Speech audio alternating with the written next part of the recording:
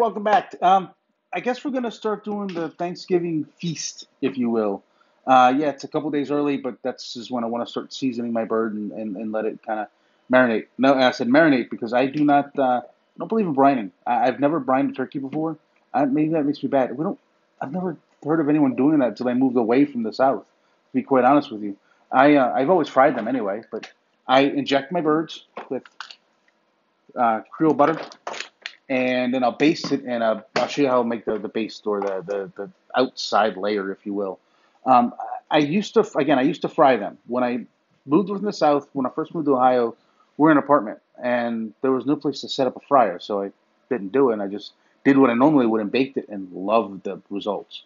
I'm not a huge turkey fan at all. I do not like turkey generally, other than like cold cuts for sandwiches. I don't normally like the roasted, baked, whatever you want to call it. Um, but this method works out really, really well, and I've liked it since I started doing it. So I figured I'd share it. Maybe you guys can try it if you want. If not, that's okay too. If anything, it's interesting. So let's see what we do to set up the actual outer layer, if you will. The little ninja cuppy.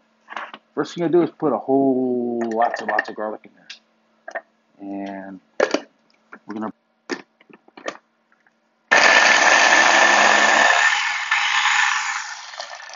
All right, so that's broken up. We're gonna put a whole stick of butter in it. The whole stick. Not half the stick, not a quarter of the stick, the whole stick. Because that's a big ass bird.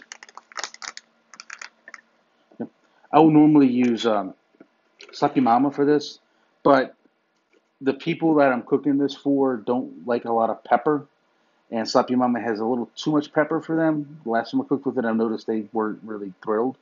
So I use the no salt Tony's, which is less pepper in it, and I think it has more paprika and some other seasonings.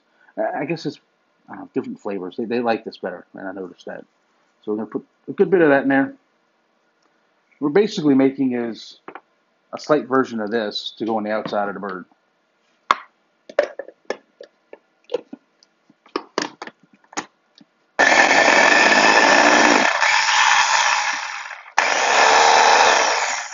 All right, so set that on the side, and we'll get the bird started. Fun. We'll chop the vegetables first. Let's do that. Vegetables for we're basically using a mirepoix, some celery, some carrot, some onion. Use whatever you have on hand, really. I just want that extra the extra moisture from this to come off. I don't like putting stuffing in a turkey. I've done it before, and I've never. I just don't like it. I don't know why. I can't explain it. But I put the vegetables in to keep the moisture up, so that the skin doesn't, or the to prevent it from drying out. As far as stuffing goes, I prefer dressing. I'm from the South. Come on now. And I like an oyster dressing. I'm not going to do that this year. Don't trust the oysters I saw. But what I am going to do is a corn. My wife calls it corn dressing or cornbread casserole. I call it corn pudding. Call it what you will. It's delicious. I'm also going to do a green bean artichoke dressing. Don't know that I showed that on here. I'll record that though. And that's going to be my contribution to Thanksgiving dinner: the bird and the two dressings. Anyway, let me get back to the bird so we can finish this off and get this in the fridge to sit up till we go to cook it tomorrow. For the twine to truss it, you're going to want a good bit of it. So I have a big roll of baker's twine here, and I just cut quite a bit. I'd rather have too much than not enough. I can cut the excess off later. So we're going to just sit that on the side, and then we're going to go wash up the bird and get it ready to play with. I want to mess with your kids. Tell the kids that the neck is the turkey's penis. We had fun with that just now. Anyway, first thing we're going to do is truss the bird. This is something I kind of suck at, to be honest. Again, I've fried turkeys most of the time, and you don't trust them to fry them. So bear with me while I try to remember how this works. Um, so you loop the rope, you come down the back, you hook it. Let's see. You gotta hook it underneath the little nubby nub that's left down there at the bottom. The leftover piece for where the neck was. Pull it tight. All right, I'm gonna pull it tight, and then we're gonna tie a knot right there, but we're gonna loop it 3 times instead of 2 times. So 1, 2, 3. Pull it as tight as you can, and I'm going to loop it 2 more times. Make another loop with two straps, two stretches through it. 1,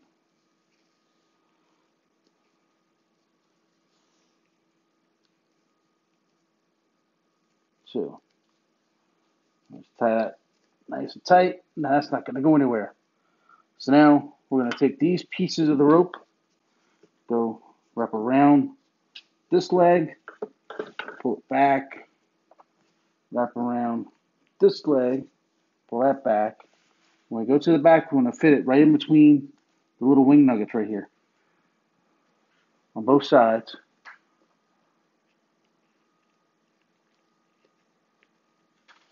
And then we'll flip it over. Oh, a big ass fucking bird. Flip it over and loop it. 1, 2, 3. Zip shut. 1, 2. Zip that shut. Come right back here. Well, this isn't going to be centered, but if we could center it. All right, now, while it's out, I'm going to go ahead and put some of the veggies in there. I'll shove a carrot right up the turkey's butt.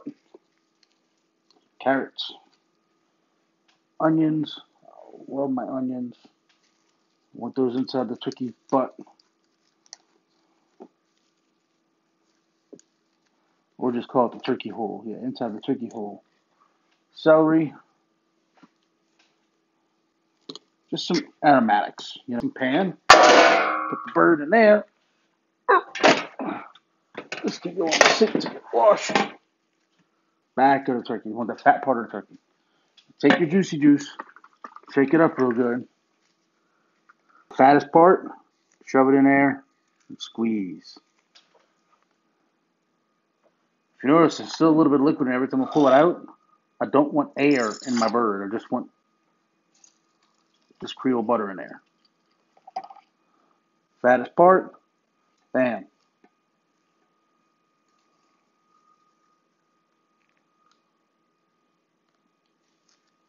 And just do this every so often around the bird. You want as much of this in there as you can.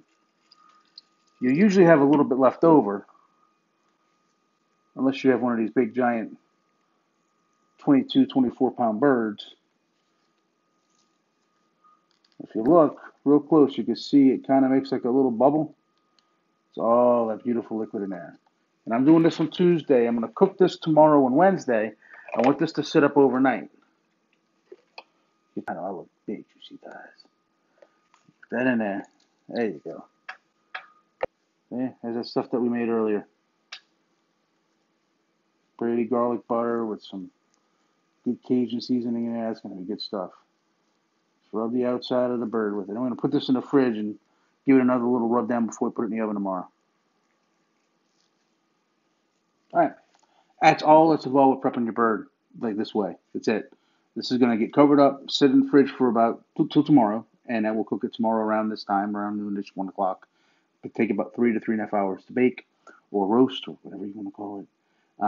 But what we're going to do is we're going to let this sit overnight, like I said. We're going to rub it down with the same butter concoction before we put it in the oven and save it so that we can brush the skin with it after we take the lid off. So essentially it's going to be 13 minutes a pound. This is a 15-pound bird, so all right, roughly 3. Here's that bird that we set up yesterday. Set up in the fridge overnight. It got a little juicy juice inside of it from the creolebutter. Now what we're going to do is add a little more creolebutter. And yeah, I washed the syringe because it sat up overnight. This is not the same dirtiness. But we did put this leftover in the fridge. It's dairy in it, so you want to put it in the fridge when you're not using it, right?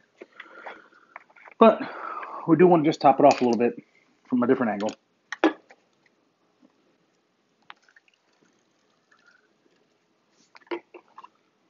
Going from the top here. I'm going to back it out while I'm squirting it in. I just love when I go to cut this thing, it's got this line in there. It's beautiful.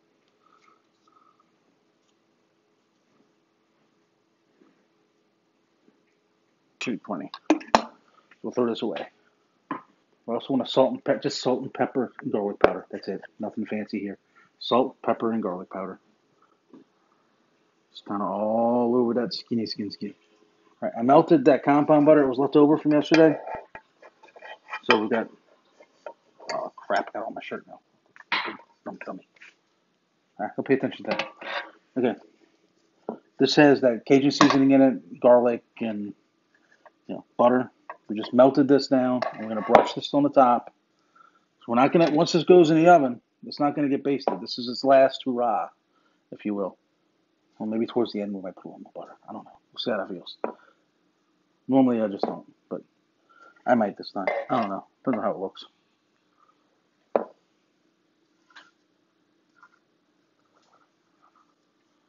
I love that you can see all that garlic in there. That's a beautiful sight. $3.25 for about 15 minutes a pound. This is about a 15-pound bird, so 3 hours and 45 minutes. And it's got the little, where'd it go? I saw a little red nugget on it. It's got the little red nugget somewhere over here. There it is right there. It's got the little nugget right there that pops up. Don't pay attention to that crap. These are set at $3.85 for one, which is way too warm to have a juicy turkey. It's overcooked, right? I use this nifty, cool little double probe thermopro thing. Same thing I use for the smoker. Yeah. One probe in the fattest part of the breast, one probe in the side of the thigh. When I get to 375, she comes out. Typically, we just put them in and forget about it for a couple of hours. Hey, you can make a run to the little, quickie mart and get a 6-pack if you want to. Get 3.5 hours to worry about it. See you in a little bit. Under the oven is pretty much what you're going to have right here. This cooked for about 10 minutes longer than the math indicated it would, which is fine. But we've got 175 on the breast. Skin, if you can tell, that's just nice and crispy. It's beautiful. This is kind of one of those things that you would see in one of those little picture books for how a turkey should look when it's done. It's actually absolutely beautiful. We didn't burn the wingtips like normally happens. Some people flip them under to prevent that. I don't. I like the way it looks when they look like they're ready to fly away. Anyway, this is what we got. We're going to put this in the fridge for the night, bring this over to the families tomorrow, warm it up just a little bit.